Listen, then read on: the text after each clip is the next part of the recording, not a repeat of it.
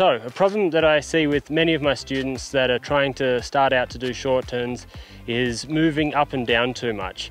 I often see people coming down that they're sitting right down and then standing right up and sitting right down and standing right up. And for me, this blocks a few movements.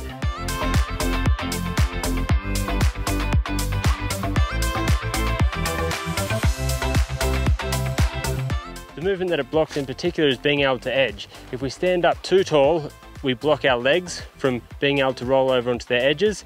And if we get down too low, then we're not in a strong position. We're using our thigh muscles too much, our quads, and we're going to start burning our quads.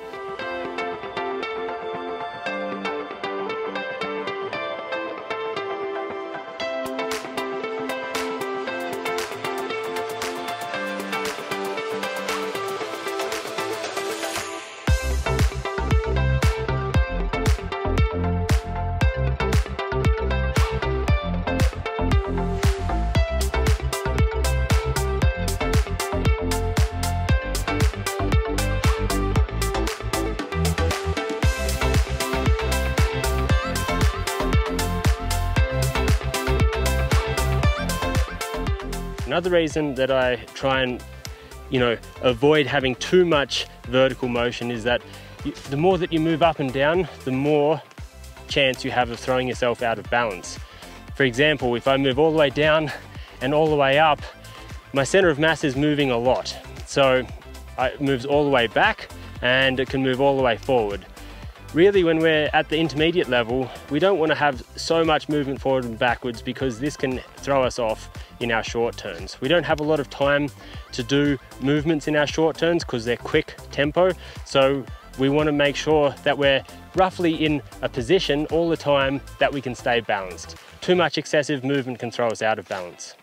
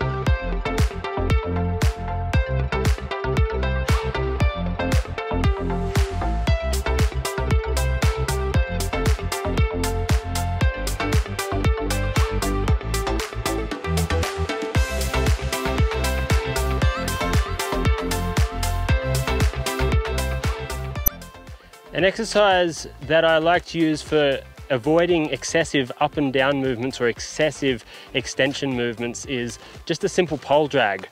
So basically I'm holding the poles the opposite way and I have them out to the side like this and I'm just dragging them in the snow. And if I keep them dragging in the snow the whole way, it means that I'm not going to be coming up and down too much. If I come up too much, then it means that my poles are coming off the snow.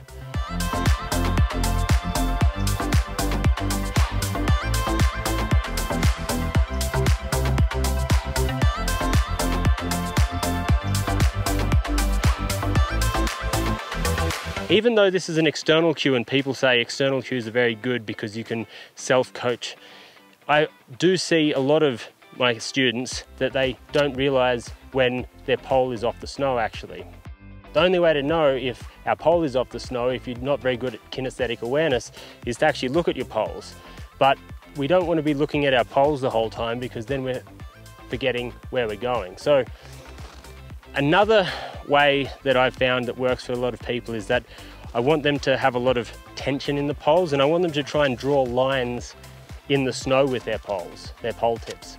So when you go down and you arrive at the bottom and you check your tracks, If you see two lines of the poles that have created tracks in the snow, then you know that you've dragged your poles the whole time. If you cannot see the two tracks that the poles have left, it means that probably your poles have come up. So checking your tracks, making sure that you're leaving two tracks where the pole tips are dragging. And that's going to take a little bit of tension. You're going to have to push down into the snow and create some tension on the pole tips. In this way, you're going to be sure that you're doing the exercise.